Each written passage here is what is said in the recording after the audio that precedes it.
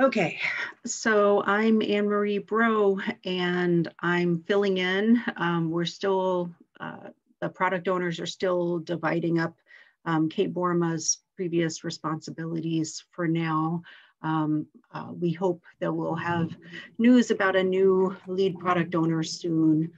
But in the meantime, I'm managing the sprint reviews. And so today we have demos and updates on the previous 2 sprints.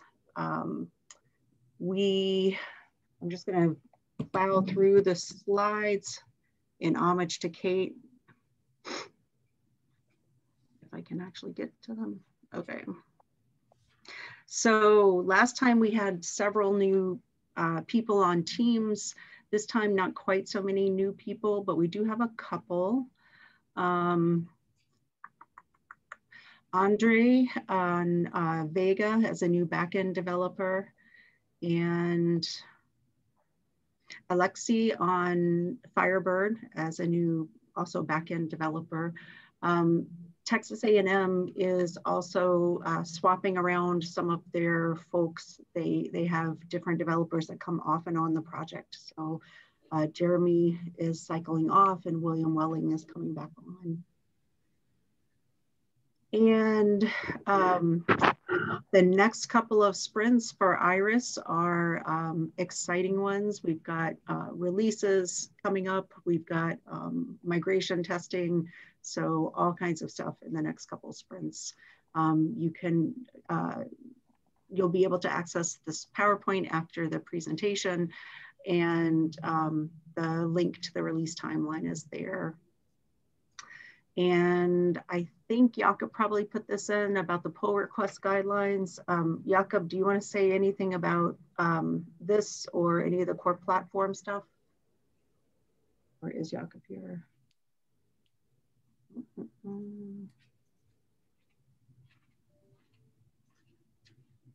right, Jakob's not here. So everybody look at the updated pull request guidelines when you get a chance, if you haven't already. Is there anybody here that can speak to them at all or wants to speak to them at all? Mike Grell or anybody else? I don't have anything to add. Okay, follow the link, look at the stuff.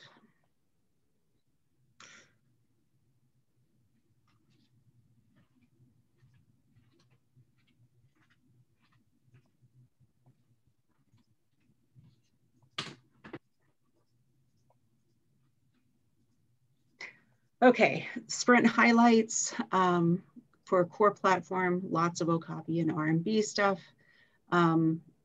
And you've got everybody else's in there. Should you want to linger on any of them in the PowerPoint after the meeting. And we have not quite as many demos today as we normally do, but that's good. Maybe we'll get out a little bit early. So, and Marie, there was, I'm sorry, just a quick thing that I wanted to mention, and I was late to this meeting, so, that's okay. So maybe you might have skipped that. I was asked by the tech leads team to just bring to everyone's attention that the pull request guidelines have been updated. They have been discussed over the course of a couple tech leads meetings, and there aren't any unexpected changes, I guess, but I would ask everybody to sort of, review them and familiarize themselves with it if they haven't done already. And that's the link that you're just presenting. So that's it. Okay, thank you, Jakob. Thanks. All right, so for demos, first up is Snowy Belarus and Thunderjet. So Andre first. And I'll stop sharing. Hi all, let me share my screen.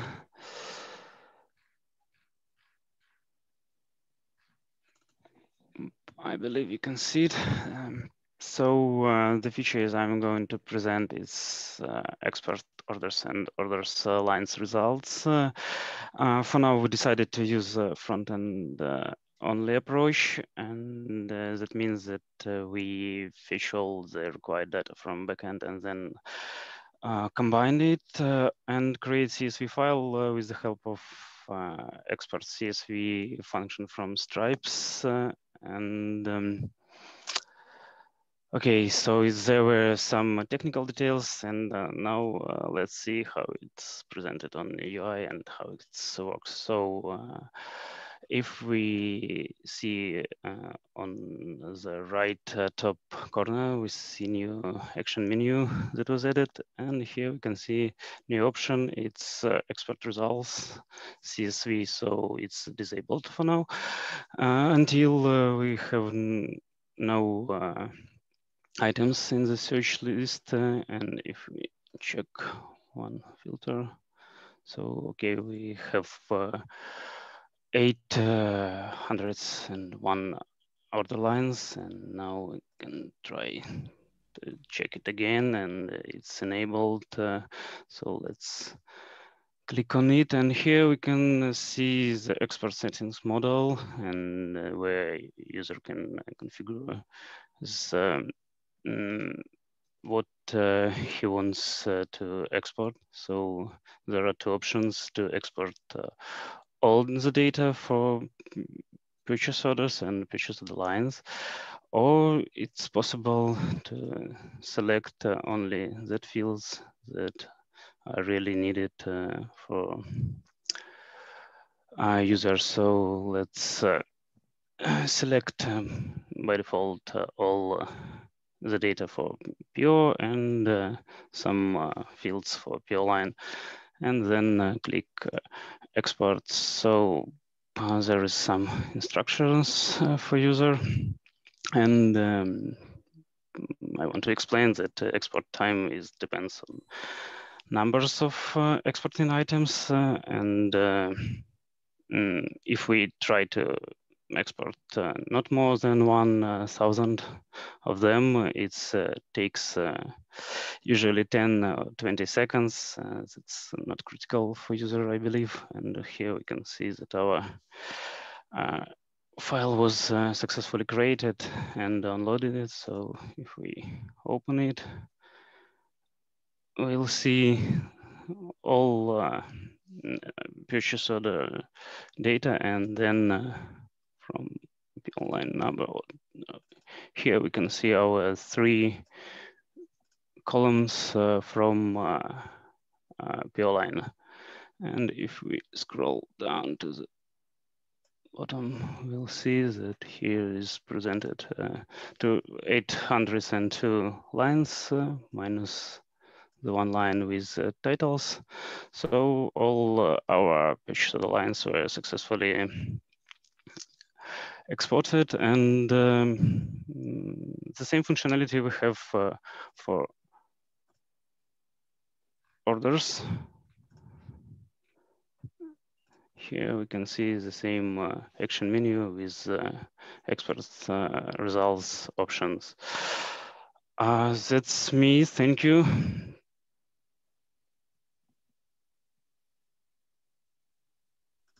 Thanks, Andre, that looks awesome. Thank you. And Alexi. Yeah, I can continue. Let me share my screen. Hope you can see it. Yes. Basically, according to export, we have the same actually export result for orders. So it was not like a reason to display the same result twice. But here we are going to implement more proper batch export approach in future. So it's like something what we can give for not big amount of data to users. So I'm going to present you old acquisition units. As you may know, we have in settings acquisition units, and I've created a couple. Usually they can be used to restrict access to some entities like orders.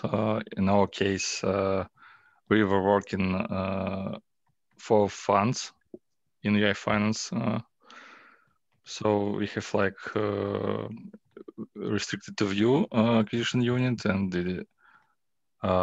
it makes only assigned users to be able to view this fund or fund assigned to this acquisition unit. And another one just for edit, create, and delete. So, but anyone can view this fund. So, and if some tenant or organization needs to restrict usage or visibility of funds, they can go to finance, and for funds, I've created one for view, and it has like restricted to view acquisition unit, and another one, it's edit. So basically, it's set up from the form, acquisition units.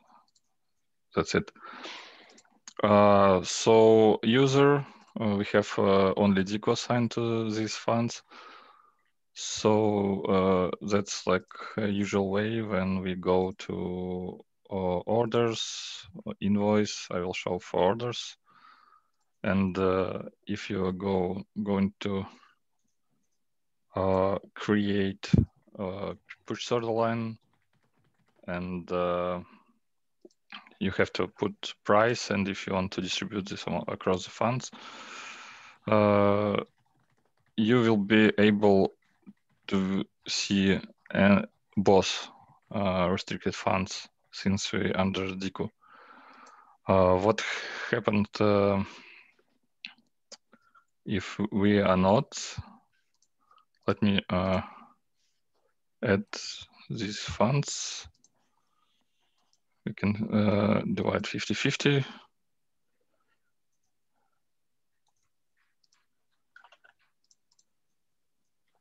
So now I'm going to log in under another user that is not part of this acquisition units.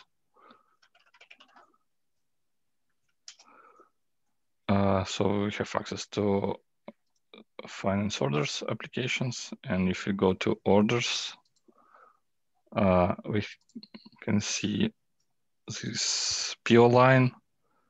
What we can see in details, since we have no access to restricted fund, we're not able to go or to see that name.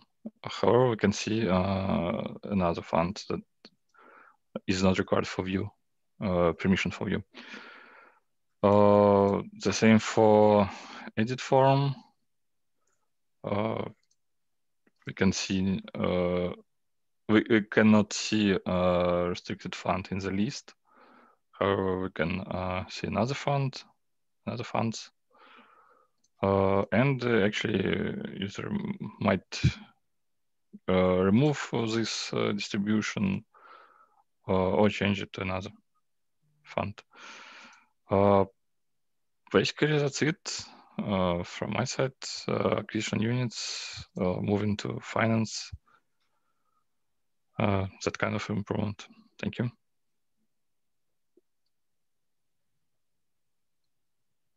All right, thank you, Alexei. All right, it looks like Firebird is next. Vlad? Yes, thank you. I will share my screen.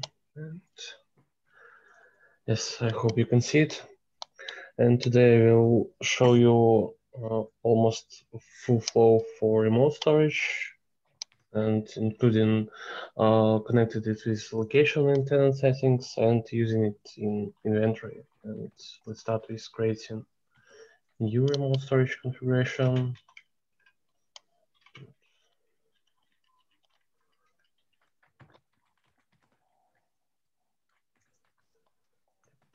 And if you want to change something, now we can do this, for example, this way. And now we will go to location and tenant settings and connect our configurations that we created with locations that already created before by myself. And here we can choose our location and save it. After that, we can move to inventory and choose this location for some holdings or items. And let's move here. And edit. And here we can choose our location and save it. After that, we will move back to our location, and now when we're trying to change another remote location or remote storage, we can do this because it's already stated with our holding. And when we move back location, and when we trying to move from remote location to non-remote location, it's almost remote, yeah. We will see these notifications that we need to connect with remote storage location to finish this change. And after save in settings in our location, let's open it. We can move to another remote storage or set it like not remote storage location, and we can do this. And now in remote storage, we actually can delete our configurations that we created previously. Yeah, actually, that's it for demo. Thank you. All right, getting all the pieces in place. Thank you. All right, next we've got Spitfire. Kalila. Hey guys, so Dennis is going to present some of the work we've done to migrate our UI tests to Jest, and he's also going to demo a feature we've added to the eHoldings title record where you can apply a note at the title level. So Dennis, take it away. Yep. Thank you, Kalila. Hi, everyone. So let me share my screen. Oh, no, that's not my screen. Just a second. So you probably should see it now.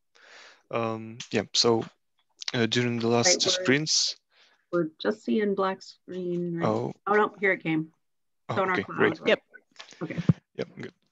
Yeah, so for the last two sprints, we've been mainly working on some bug fixes and improvements.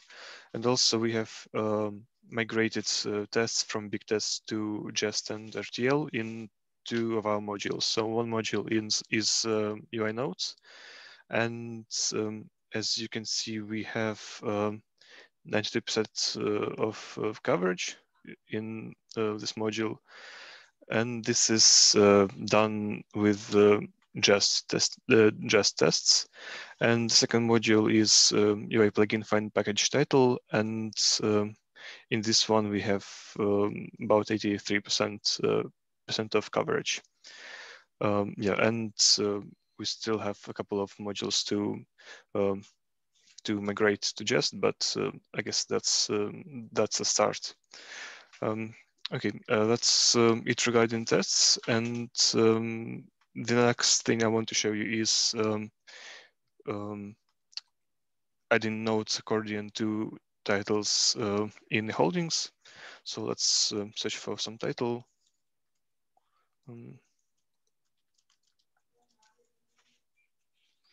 For example, this one. And you can see that we have now an ability to add nodes to titles. And let's do that now. Let's create a new node. Name it something like title test node and some description. Save it. And you can see that this node has appeared on the title page. And this node will, so it will still be available on titles, even if it's not selected in a package. So for example, as in this one, this title. And like functionality is basically the same as we have in other places that has nodes. Yeah, I think that's all that I wanted to share with you. If you have any questions, I'll be happy to answer them in chat. Okay, thank you, everyone. Thank you, Dennis. And Anton will be very happy about the Jest stuff. That's all great. righty.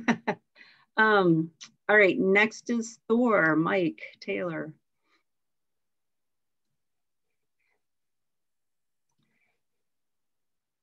Am I sharing successfully? Yes. Jolly good.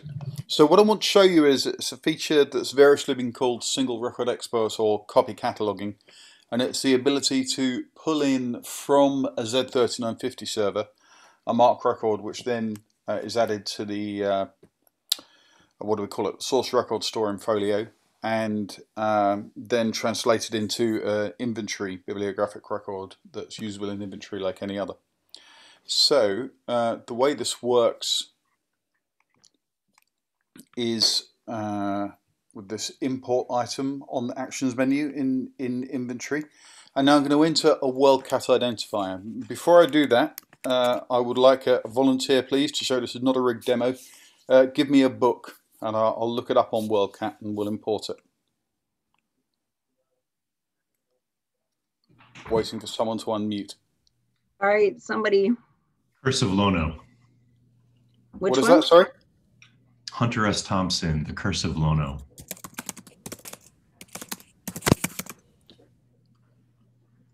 Okay, well this has turned into a demo of how bad WorldCat searching is, so I guess I'm just going to go with this one on readings in cultural anthropology instead. So somewhere down here we should see the OCLC number, which I'm now going to paste in. And we go off and find the record using Z3950, and I'll show you how that's configured in a moment. Now, what would normally happen is that this record would appear in a second or so, and then we will go straight to it in inventory. Unfortunately, there's a problem on the back end at the moment with the data import module, which means that for whatever reason that record isn't becoming visible in inventory quickly enough, but we can search for it. It is there. If I do an identifier search for the same OCLC ID that we just added, here's the record, Readings in Cultural Anthropology. And what I would like to do now, and again, I'm not going to be able to show you this, frustratingly, is here in Actions, there's the View Source menu item is grayed out. And here we would normally be able to show you, and Anne-Marie will testify that she's seen this working, the MARC data that was imported so that we can verify by eye that the fields are being correctly mapped. Yes. Now, we as software engineers obviously hate the idea of wiring into our software knowledge of individual backend services like OCLC's WorldCat. So the software behind this is more general than that, and it's to do with Z3950 import in general. So if I show you the settings for this, inventory settings, down at the bottom, single record import. And please accept my apologies that this is so squashed. Obviously there's work to be done on how this is configured, but the raw information you can see here I've highlighted. There's the name, this is the Z3950 contact details. Don't look at this authentication secret, you're not allowed to know that. And then a specification of how you do the search given the appropriate kind of identifier. So if you're a Z3950 fiend, you may know that the bib1 attribute 1211 means OCLC identifier. And there's a couple of other bits in this profile that I won't bother you with the tedious parts of it. But you'll notice we've got two profiles here. This one is currently enabled. So I'm going to disable that one and enable this Library of Congress profile. And you can see the way this configuration is laid out is the same, but all the details are different. Here's the Z3950 connection details, host name, port, and database. So now if we go back to inventory and we want to import something from the Library of Congress catalog.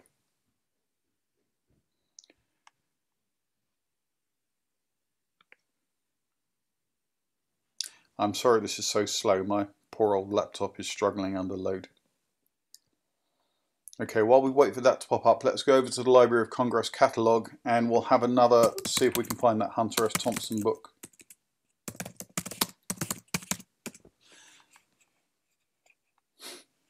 This is a very 1990s thing, isn't it? Checking your browser before accessing.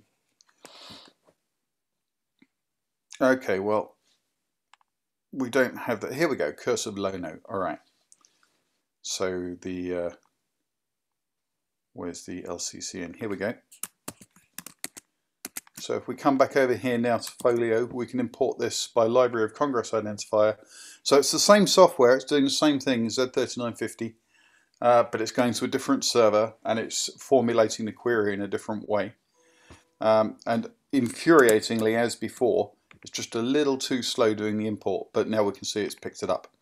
So here it is. So this one came in from Library of Congress, the other from OCLC. And there's nothing special about those two services. So whatever Z3950 service you find helpful, maybe you have one to do with a union catalog of your state's holdings or something like that, you can wire that in yourself. So that's where we are with this. The frustration is that these regressions in the back end prevent me from showing you a couple of other bits and pieces. I mentioned the problem with seeing the source record.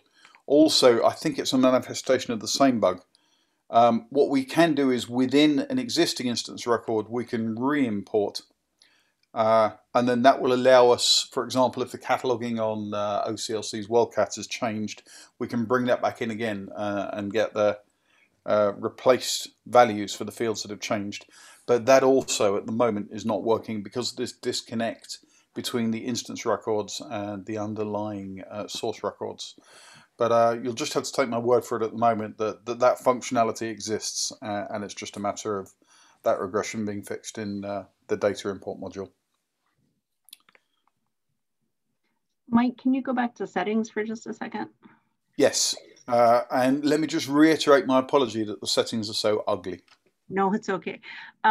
So with the settings, I'm assuming you can only have one enabled at a time? Or no, my plan is, and I haven't quite had time to implement that for this, that if you have more than one enabled, then when you open the import modal, it'll give you a little drop down and offer you a choice of whether you want to import from Library of Congress, OCLC, or whatever else it might be. Okay, that would be cool. And yeah, this is going to be huge help for acquisitions people who start with, I'm going to go download a record and then place my order. And for catalogers who want to update brief records or less than full records with the more complete records. So people are going to love this. Great, that's really good to know. And Jen's saying being able to configure the different services is really great. Yes. So Z39.50, any target. Yeah, so while I'm here, I may as well explain what this horrible opaque identifier is. This is how we tell the single record input system that the relevant identifier to use for this is the LC control number. And this is the UUID of that identifier type within Folio. So as we get a bit more time to work on the settings pages for this, obviously we'll present that as the name of the identifier and we'll let you choose it from a drop-down list rather than expecting you to know and type in a UUID. So it would have to be a pretty unique, like if you were using a consortial catalog number, you'd need to, it'd be best if you had a separate identifier type for that number. Yeah. And not use random system number. Okay. Yeah, and provided the Z3950 server has a way of searching by its favored identifier, then you'll be fine with this. All right, very cool. Okay, shall I stop sharing and hand on? Yes, please. All right, thanks for listening, everyone. All right, next is Vega with Darcy. Great, thanks, Anne-Marie. Well, Vega has been chipping away at two very large features for item block overrides and patron block overrides. We have three short demos today. One is an addition to the refund report, which we actually demoed before. We have a new filter and column. And then also a fee find detail report, which we actually took on and did very quickly. It's a front end only story that somebody had asked us if we could actually take on this release, and we were able to do that and ship it and get it done really quickly. And then the other one is when we had the automated the patron blocks, automated or manual, that would appear at checkout. We never really took into account before the proxy and the sponsor component. And so now that is an add-on that we've accomplished that's now working correctly. So I will pass it over to Alex K. Everyone, I'm going to share my screen. Hopefully you can see it.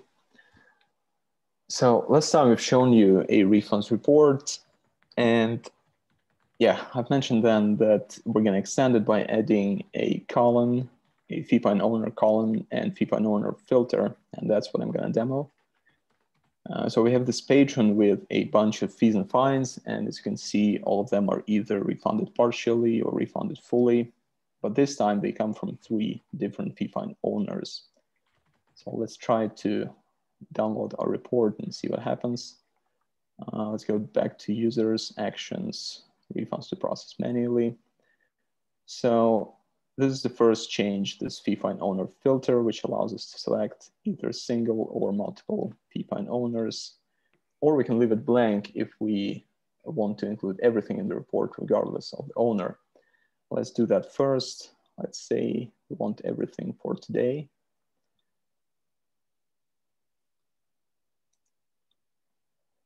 So this is the report, and these are 5 rows related to our patron. And this is the second change, this fee find owner column, which shows that we have, in fact, 3 different owners. Now let's say that we're only interested in these 2, fee find owner 1 and 2, and try to filter out everything else. Let's go back to this dialog, select these 2 owners, and we should see the report with just those 2 rows. Yeah, here it is. So just a little update on our refund report work. And I think that's all I have. Thank you.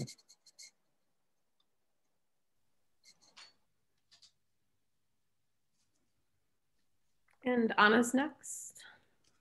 Hi, everyone. I'm sharing my screen. Can you see it? Yep.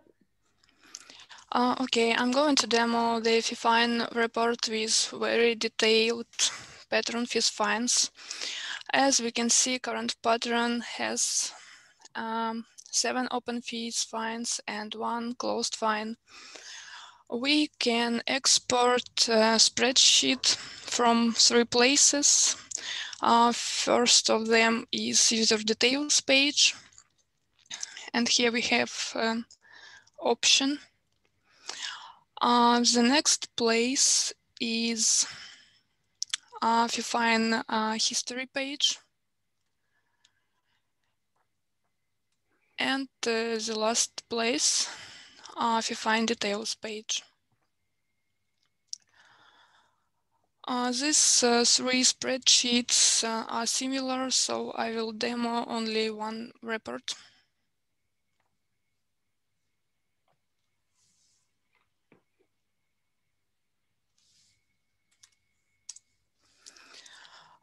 We can see here all fines of current patron, and as you can see here, we have 38 lines, but before we saw that patron has only 8 fines, 7 open and 1 closed. So this means that this report contains all actions which were applied for patron's fines. Here we can see all actions, including creating fine, waive, paid, refunded, cancelled, everything. Also, current spreadsheet contains a lot of links, so user can easily get to everything he needs. Like patron barcode navigates to user details page, and here we can see the link to FIFINE details page, item details. Also, we can go and to see the overdue policy, lost item fee policy, and we can go to the loan details page. That's all about the spreadsheet. Also, if patron doesn't have any fees fines, so the export option and export button will be just inactive. That's all from my side. Thank you for your attention. Great, thanks, Anna. I know that's going to be really helpful to people trying to figure out and troubleshoot some issues that, or what patrons might view as issues with fee fines. And then Dimitri is next with our proxy sponsor checkout.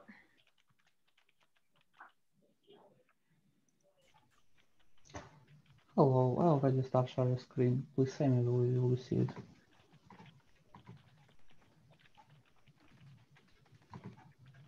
Yeah, we can.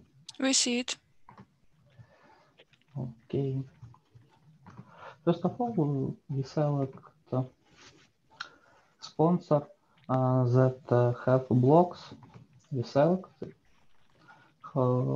We can see we have a patron block.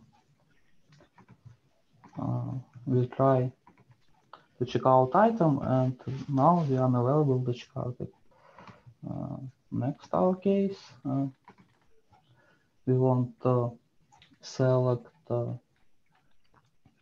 patron, but we will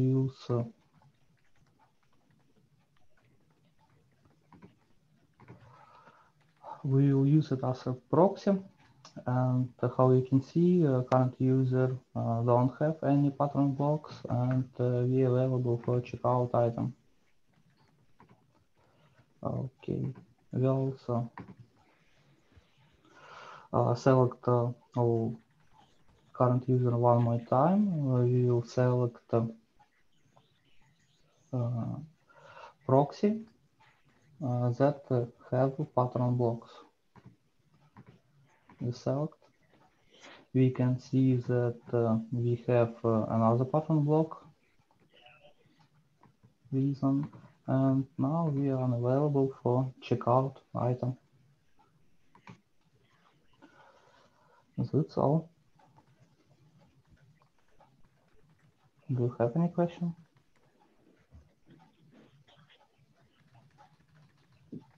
Thanks, Dimitri. I know this was a really important feature because otherwise the automated patron block only worked for the person that was actually at the desk scanning the card. So it didn't work correctly for sponsors and proxies. So thanks.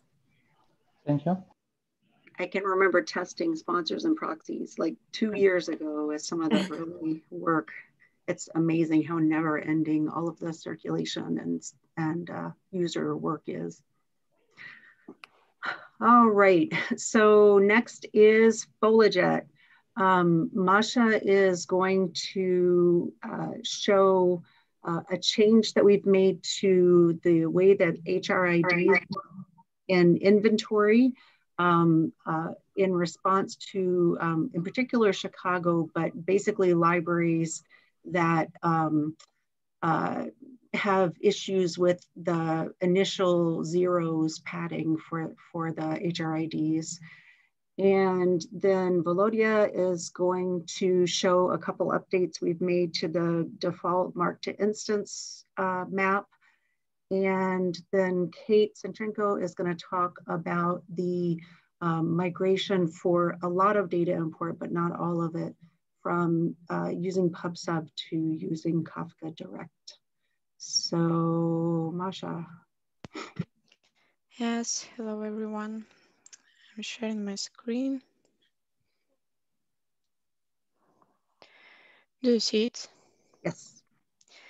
Okay, so inventory HRD settings allowed for 11 numbers, which may or may not be preceded by alpha prefixes. And by default, we pad the number with leading zeros.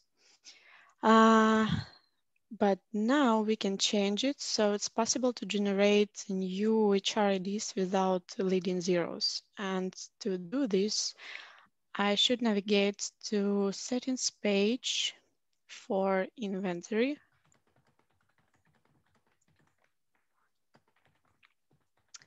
And find the HRD handling section. So here we have a new checkbox for removing leading zeros from HRD. And once I click on this, leading zeros are removed from all start with fields. And I also don't want to assign prefix to new holdings. So let's save our form and navigate back to the inventory module. So I'm going to create a new instance.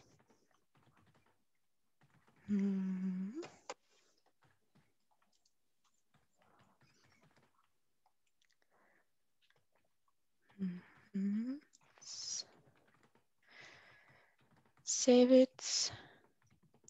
And here we can see a new instance in HRD generated without leading zeros. I also want to add a new holding.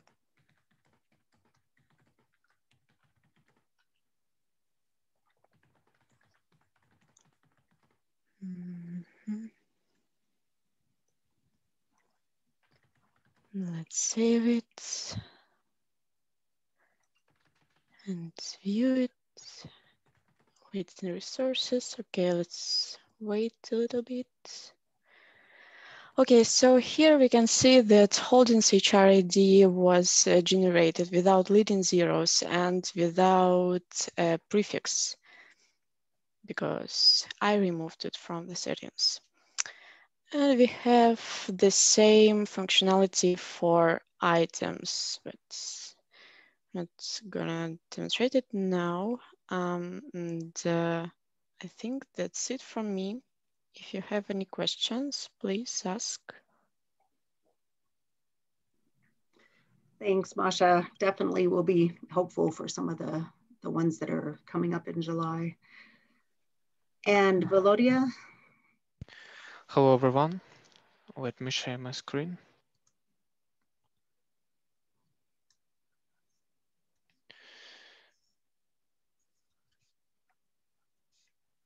Can you see it? Yes. Jira, right? Yes. Okay, so hello everyone. Today I want to demonstrate to you two new stories regarding default mapping for data import.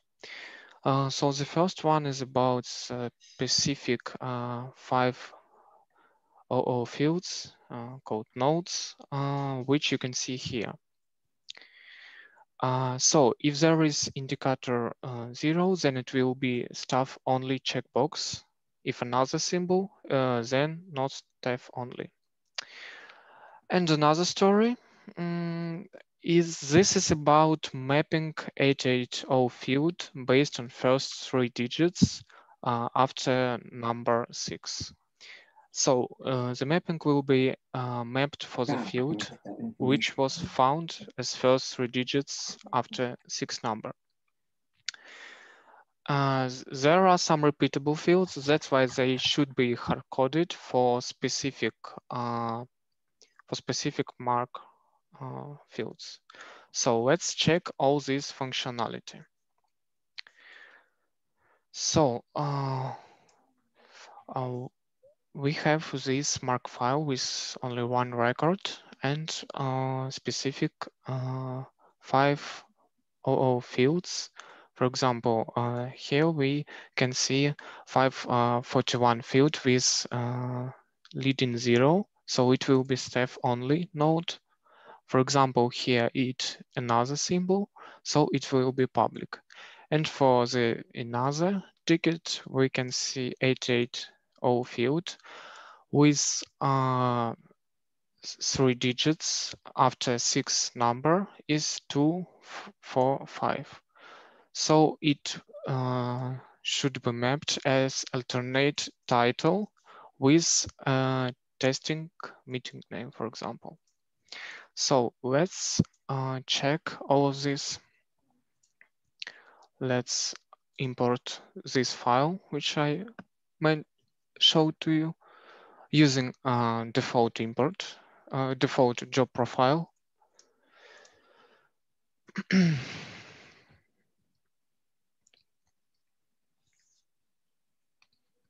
Yes, import completed. Let's retrieve instance char ID. And let's find this instance in inventory. So we can see it here. And let's discover nodes and alternate type. So yeah, for instance, nodes only, staff only. Nodes are staff only. Public are not staff only. And there are a lot of them. And regarding alternate title, we can see my random string here. So that's all from my side. Thank you for your attention. Thanks, Volodya. And so for the 880s, which are the alternate graphical representations, if you have Cyrillic or you have Hebrew or Arabic or any of the Asian languages, this is kind of a temporary way to make sure that that data is exposed in inventory. Ideally, the title and the alternate title in the alternate graphical representation would be at the same level, but we can't have 2 titles right now in inventory. So we're doing it as an alternate. All right, and last is Kate. Yeah, hi everyone. I'm about to share my screen. Can you see it? Yes. Okay, so I'd like to say a few words about the major data import refactoring that happened across the modules involved in data import process. This change was merged a few weeks ago, and the main reason for that was to improve data import performance and increase its reliability. So in essence, the refactoring changed the data import data exchange from using modpub sub to going directly through Kafka. And on this picture, you should see the flow, how it worked before. So data import process is quite complex, and it consists of various actions on multiple entities that take place across several modules.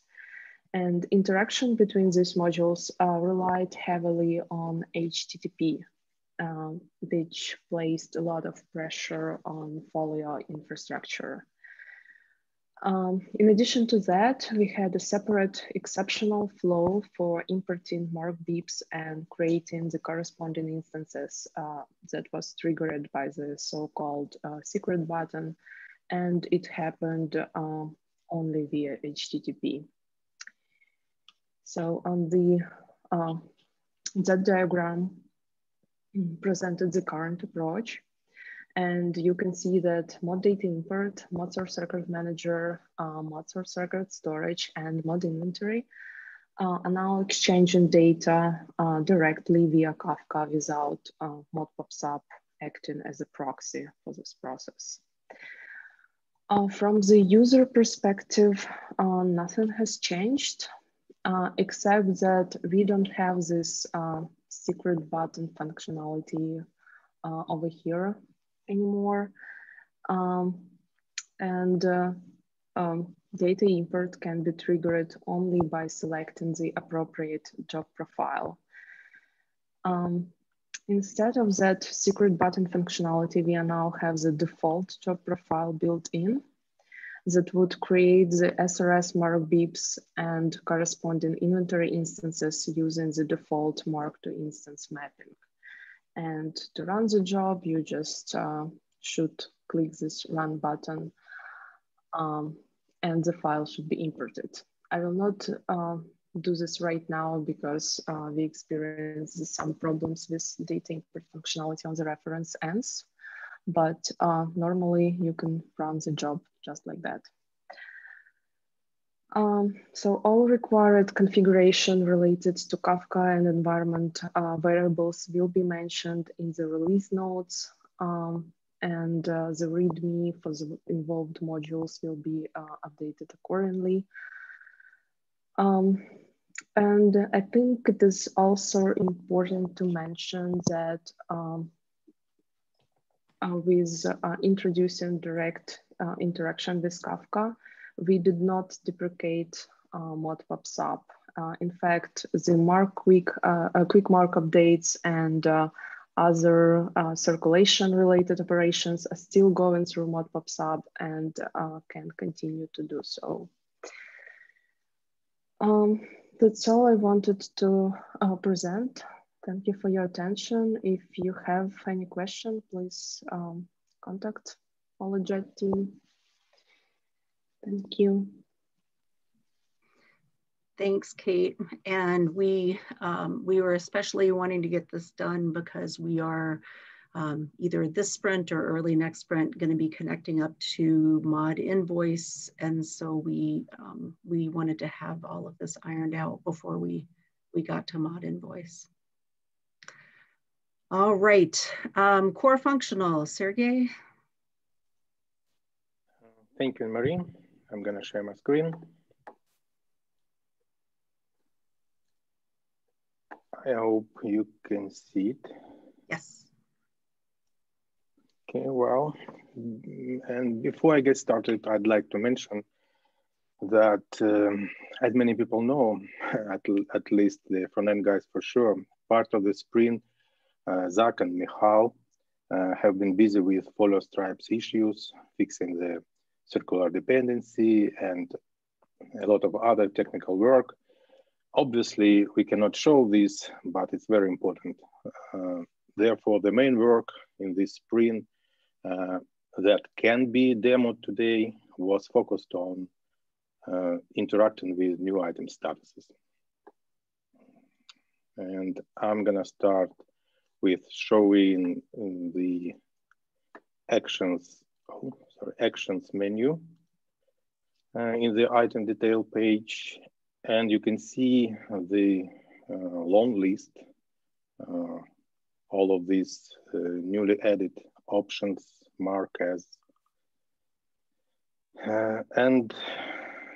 Let's make sure that they work exactly the same as the items with status intellectual items and restricted that were shown in the previous sprint review. For our example, let's take an item with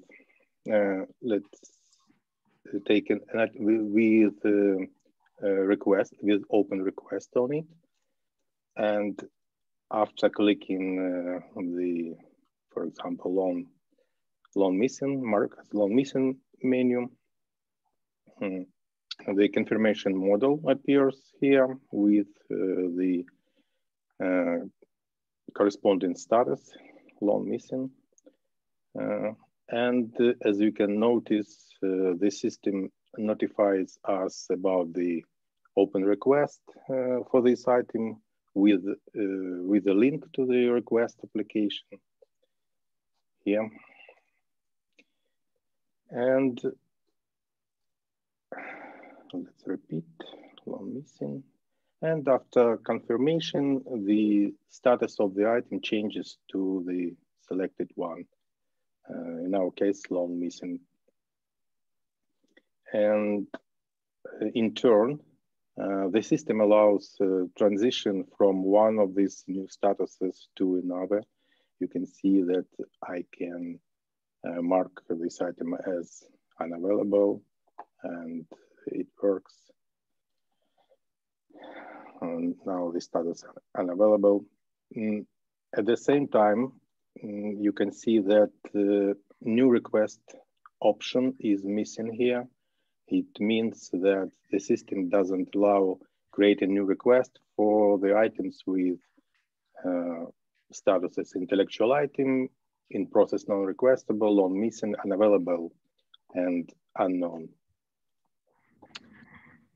And now let's move to the check-in and check-out items with new statuses. Let's take this one, and after scanning this item in checkout application,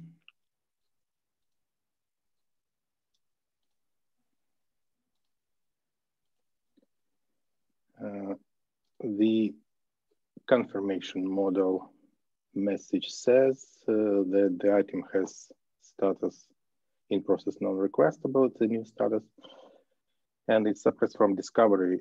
Its message appears here because the checkbox is selected, suppressed from discovery in item details page.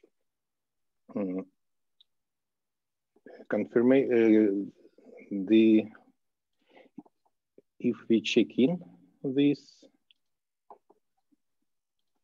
item, you can see the same message in check-in confirmation model, and after confirm, you can see that the item has status in transit to service point for effective location. That's it about new item statuses, and let me turn to the new functionality, something like new functionality for your inventory application. I want to present you the result list column chooser that this time in inventory application. Let's get the result list here, and you can see here 3 checkboxes. It looks and works like an already existing feature in users application, which makes it possible to choose which columns should be visible in the result list. Here you are. That's it from me. Thank you for your attention. If you have any questions, please ask. Thank you, Sergey. And believe it or not, it's the last demo from Falcon team, Bogdan and Pavel, sorry. And while they're getting ready, be thinking about, do you want almost half an hour of time back, or do you want to ask some questions or discuss anything that's been presented today? Yeah, hi guys, let me share my screen. Okay, so today I'm going to show you a couple of search options that we have implemented.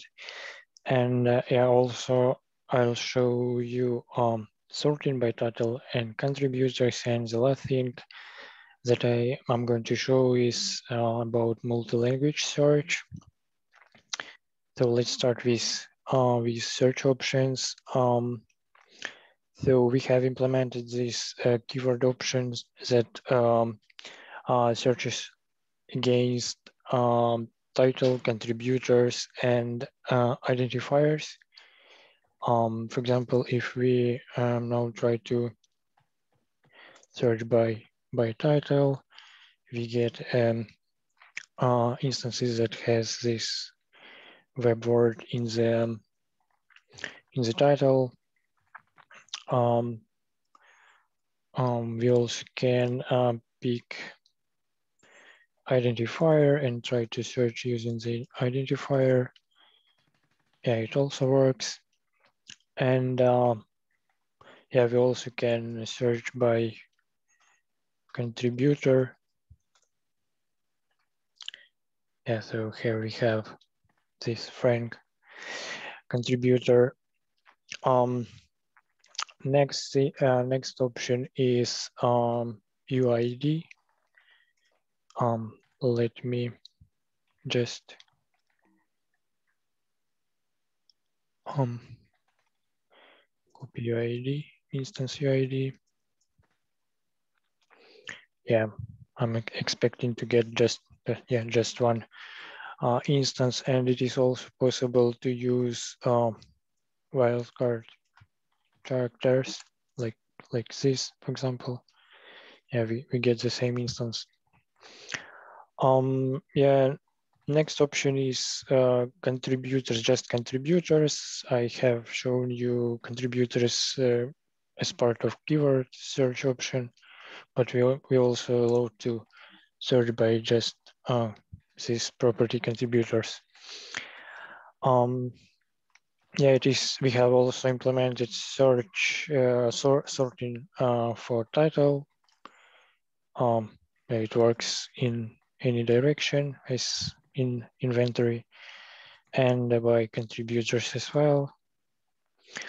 Yes, the point for contributors, since it is multi-value, it is an array of contributors. We pick just the first contributor or a primary contributor if this exists. Okay, next search option I'm going to show in Postman. It is search by subjects, and please also mention this. Please also note this expand all property that allow us to return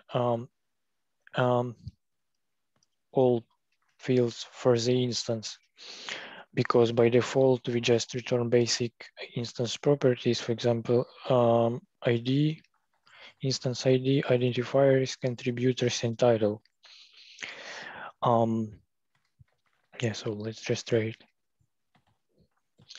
Okay, so here we have subjects with automatic indexing values that we are looking for. The same here.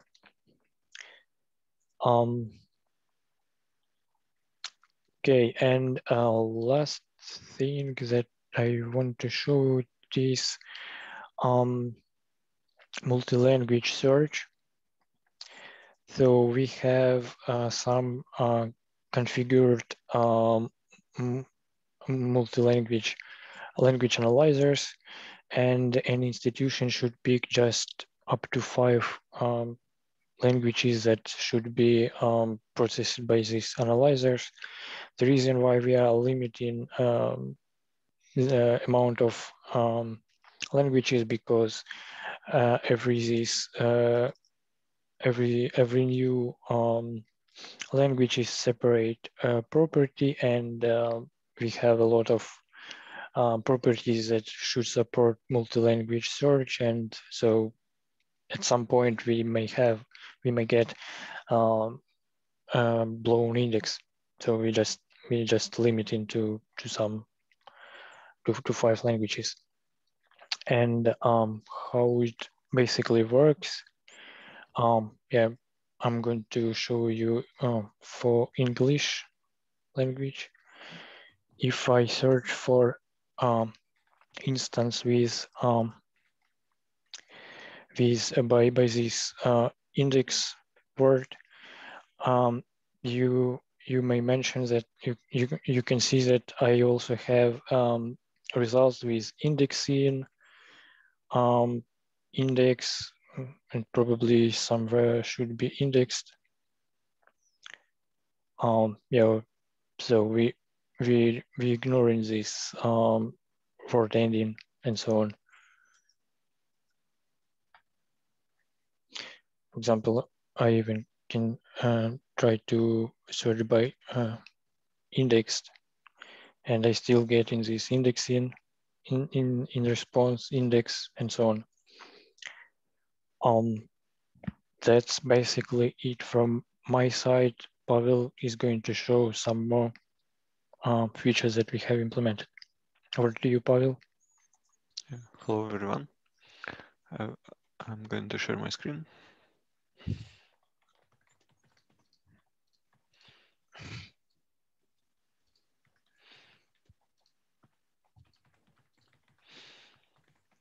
Let me, can you say if you're able to see it or not? Yes. So I will continue with some basic features that we added to the search. One of them is correct exception handling to make the exceptions that occurred during execution of requests readable.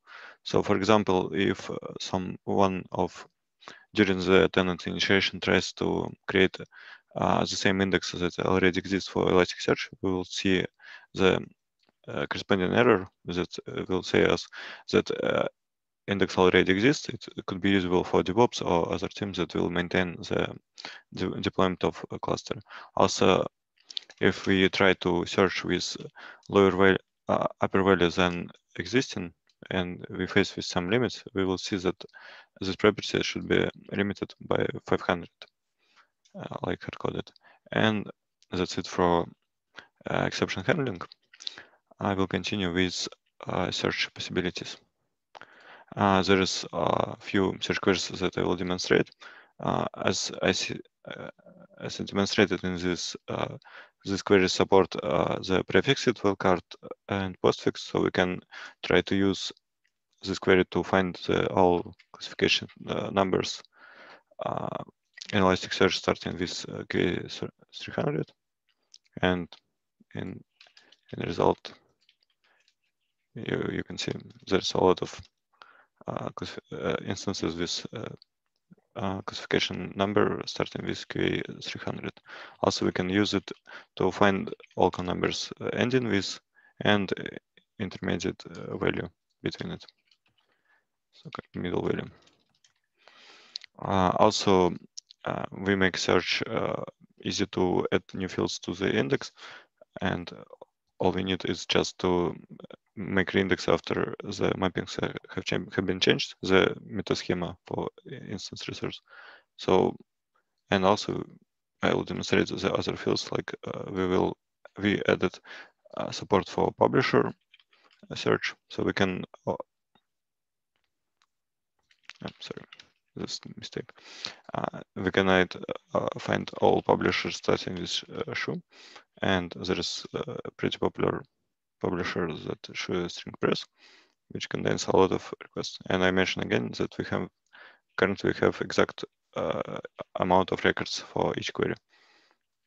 It's not approximate value, it's exact. Also, we have a search by electronic access, so we can try to use this search to find the exact match for this link value. Also, we can use the same search to find all resources starting with this link related to this electronic locator. The same multi-language search supported for public node and material specification and link text. Sorry. I don't know why it's not working, but it doesn't matter. I have another query. Yeah, for material specification, it's also full text search, and it depends on the language specified in the resource. For public node, I can demonstrate the query too. It will be the same behavior. We can use search for the, finding resource by this term. And the last one, it's search by link text. And we can search all resources that contains ebook in the link text value. I guess that's me from my side. Thank you for your attention. Thank you, Pavel. So we've got about 15 minutes. Does anybody have questions or want to discuss anything that's been demonstrated? Does everybody just want to get out of here?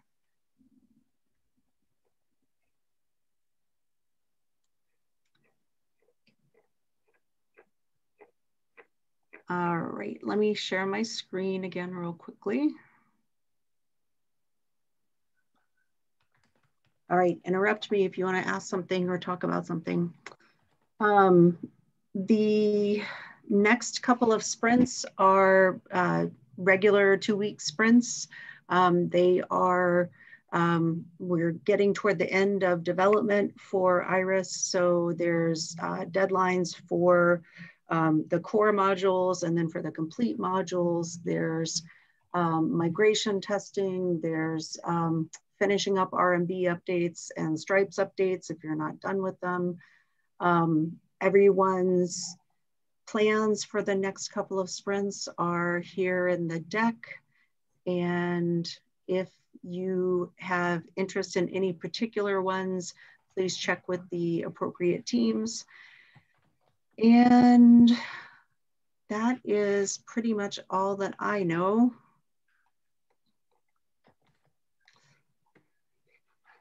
All right, any parting words from anybody? There are a couple of questions in chat, Anne-Marie. Oh, okay, I missed the end of chat. All right. All right, now I can't see chat. Let's see. So about the query stuff, from Owen to start with, where you've got UUID references in the JSON, for example, for identifier type, is it possible to narrow search by the named type? I think this for us, yes. Yes. We don't support named identifiers search for now, but I think it will be soon for ISSN and ISBN too, but for now we don't support. Okay. And there's a question about for the inventory keyword searches, is there a way to force it to use exact match versus fuzzy match? Yes, I can answer to this question. Yes, there is a possibility to do it. It's not supported yet, but if it would be requirement, we can do it. Okay, so if it needs to be a requirement, then Brooks, was it Brooks? Somebody should definitely talk with the PO, which is it Magda is the PO for this? I can't remember. Yes, Magda is the PO okay. for this. And this is a very good feedback and can be incorporated into the feedback of the POC evaluation once we start once we start getting feedback of what was implemented currently. We are slowly starting to run out of time. There are not much time that is left in this release, so we are just trying to provide most common functionality. So the POC, will it be live in Iris, when you go into inventory, you're going to have these options, or someplace? This will be a separate application, like you saw on the demo. This was an additional new ElasticSearch application that will partially support existing search functionality. So there will be an inventory and an inventory ES? That's correct. Okay. So then Mark said probably not good to add them to the wiki documentation. And yeah, if it's going to be separate, maybe we either don't add them or we mark them separately. Jackie Gottlieb's asking on the ES inventory keyword search, can we search by custom fields? Not yet, and it will be not supported in POC. Does inventory support custom fields yet? I can't remember. No, it does not. Okay. It's only users who has implemented customizable fields. Okay. And POC is just inventory, is that right? The POC yes. Is just the inventory? Okay. Yeah. Owen Stevens, my experience with librarians is when you search for indexed and you find index, that's why the wildcards are good, I think, for exact versus fuzzy-ish. This is, again, a very good feedback that we can incorporate once we start soliciting feedback for the POC. All right, ElasticSearch takes the title for the most questions. Anything else from anybody for today?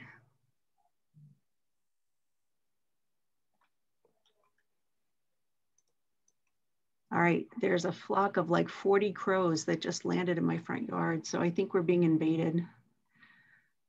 So thanks everybody, and lots of work coming up in the next few weeks, and looking forward to our next demo in 4 weeks.